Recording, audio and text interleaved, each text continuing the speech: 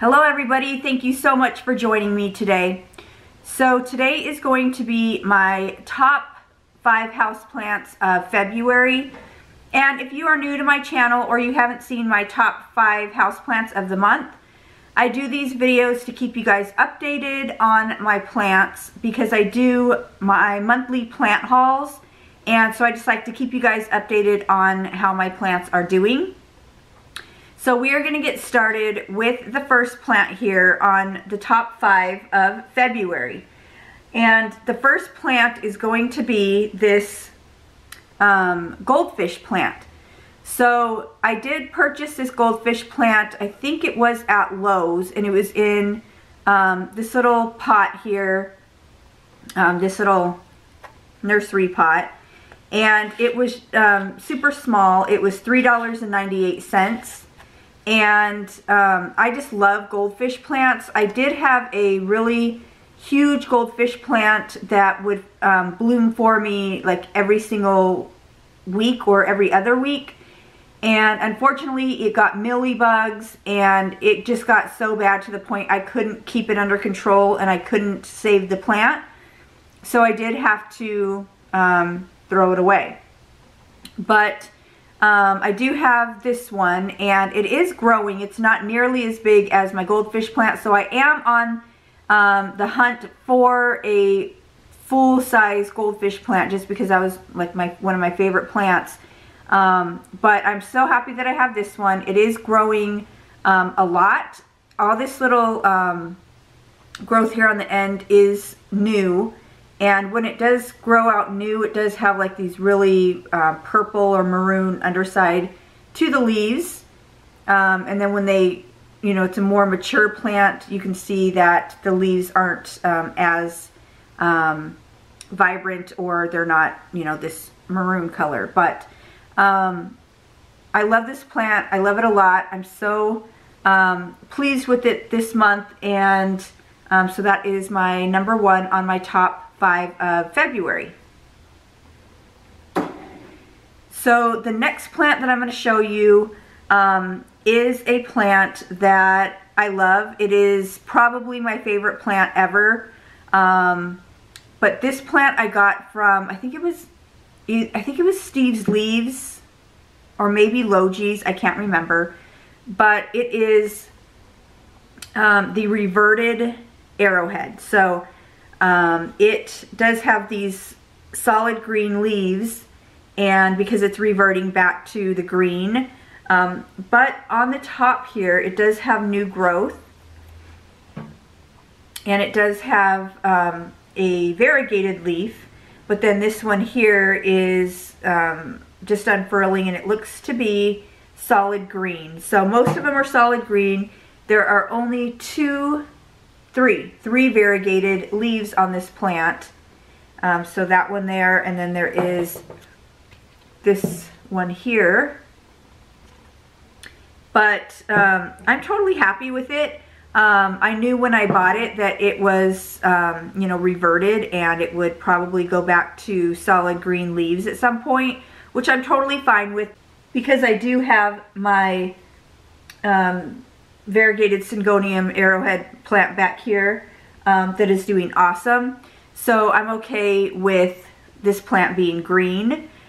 So that is another plant here on my top 5 of February. Okay, so the next plant I'm going to show you, I'm pretty sure I did feature this on another top 5 of, I don't know, a past month. You guys, when I first bought this plant, it was in a super small, probably I would say a 3-inch pot from Walmart, and it was small. It was really small. And now it is this big. So, and when I purchased it at Walmart, I was iffy about it, and it was, just a couple of bucks. So I thought, why not get it? If it dies, it dies. But let me try it out. Is this Maranta. So this thing, when I bought it, it was in a very small pot. And like I said, I did pick it up at Walmart. I think it maybe had 6 leaves when I purchased it. And this plant will not stop growing. Like it grew all throughout the winter, and it is still growing. I mean, it has new growth, you know, right here. It has a new one coming out here. It's just, it's constantly growing. And not only is it constantly growing, it does bloom often, very often for me.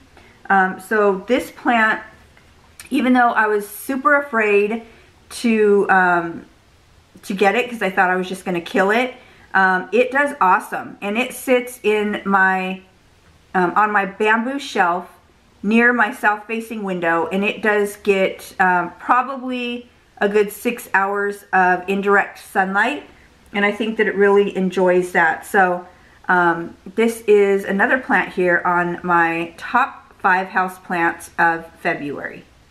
Okay, so the next plant I'm going to show you is this lipstick plant. And this plant is a little bit finicky. It will tell me when it needs water because I don't know if you can see it. I just watered it, but the leaves get a little bit wrinkled. So that's how I know when it's time to water this plant. But as you can see, it is in bloom.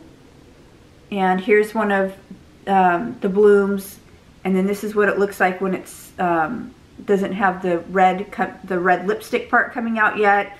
It does have, you know, several blooms all over this plant, and it did start trailing.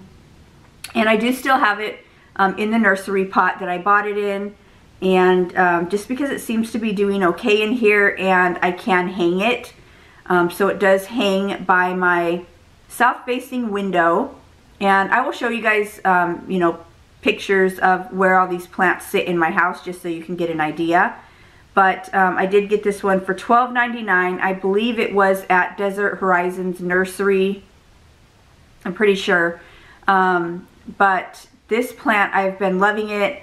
I just love watching it because it does bloom often. And it is one of my top 5 houseplants in the month of February. Okay, so this last plant that I'm going to show you on my top 5 houseplants of February, I did get this plant last month, but it has been doing so awesome, and I'm super proud because I really can't keep these plants alive. I'm not good with peperomia, and this plant has just been growing like crazy. So I had to show you guys this plant. I had to show you how it was doing just because it has all this new growth and it just continues to grow. It seems to be doing great. It does sit near my grow light, so I think that has a lot to do with it. I'm trying to figure out the watering, but it seems to be doing fine. I have had this plant for probably a month, and I've had it over a month. It's probably been like maybe 6 weeks, and it seems to be doing great. I think I've watered it maybe twice. No, I've watered it 3 times now, and I don't give it too much water, but it seems to be liking whatever I am doing for it. So this is the last plant here on my top 5 houseplants of February. And like I said, I did get this plant last month at Lowe's. So if you guys missed the my plant haul from Lowe's when I picked this plant up, I will link it above just so you guys can watch that video if you're interested. But this is my peperomia. Super proud of it, and I can't wait to watch it. I hope that it trails, and it's you know, it trails like super long and it's really lush. So I'll keep you guys updated on this plant. But,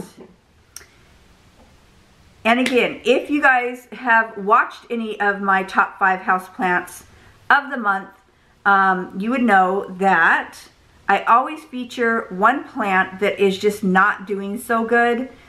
So this plant, I had high hopes for it just because I purchased one in the past, and I kind of figured out what I was doing wrong with it, and that one died. So then I purchased another one, and I was like, okay, you know, I got the watering down, it needs bright light. Like, I thought that I had everything down. but obviously I didn't, because this is what it looks like. So it did have 3 stalks in here when I first bought it, and it had a lot more leaves than this when I first bought it. And if you guys are asking and you don't know what this sad plant is, it is the Pilea peperomoides, if I'm saying that right. So I did buy this. It was 20 bucks at Lowe's, and at first it seemed to be doing okay. I do have it sitting on my shelf closest to my south-facing window, so I thought it was getting enough light. And this is what it looks like. So I do notice that it's, you know, at the very, very top, it does have some new growth coming up. The other stalks just totally died, and they got really mushy. So I don't know what I'm doing wrong with these plants, but I kind of want to buy another one, but I kind of don't. Just because if it's going to look like this, I really don't, I don't want to kill another plant. And I don't want to buy another plant if I know that I'm not good with them. So we'll see. We'll see what happens. If I see another plant and my heart tells me to buy it, I will.